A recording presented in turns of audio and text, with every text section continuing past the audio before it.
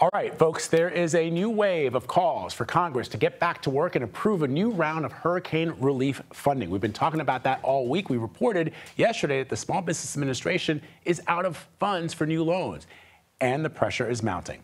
Let's bring in congressional correspondent Scott MacFarlane, who's live in Washington, D.C. for us this morning. So, Scott, where does this all stand right now?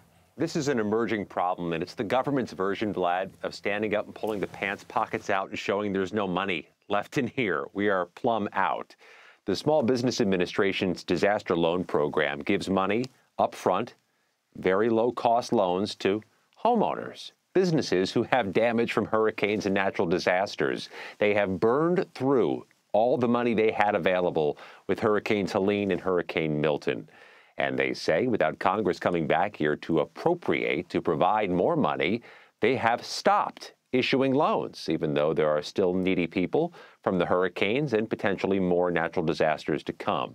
But congressional leaders have resisted these calls to come back here and set aside new money, and they continue doing so today. In a statement to CBS News, the U.S. House Speaker said the Biden administration has money available, potentially money it can move into these accounts to keep the loans going. The Small Business Administration says otherwise. So here we are, Vlad. We have a standoff on this issue, and until further notice, until at least mid-November, no new loans will be issued. I think it's just remarkable to me that members of Congress, I don't care which party they're a member of, would look at the face of the destruction caused by these hurricanes and say, you know what, I got better things to do in my district. The people who are suffering now are going to have to wait until November.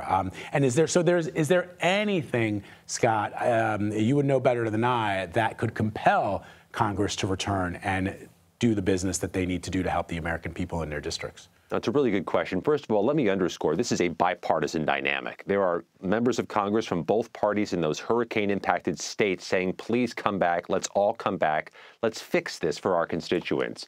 And it's worth reminding folks that the House is controlled by Republicans, the Senate is controlled by Democrats, neither side's coming back. So this is a bipartisan issue, not single party.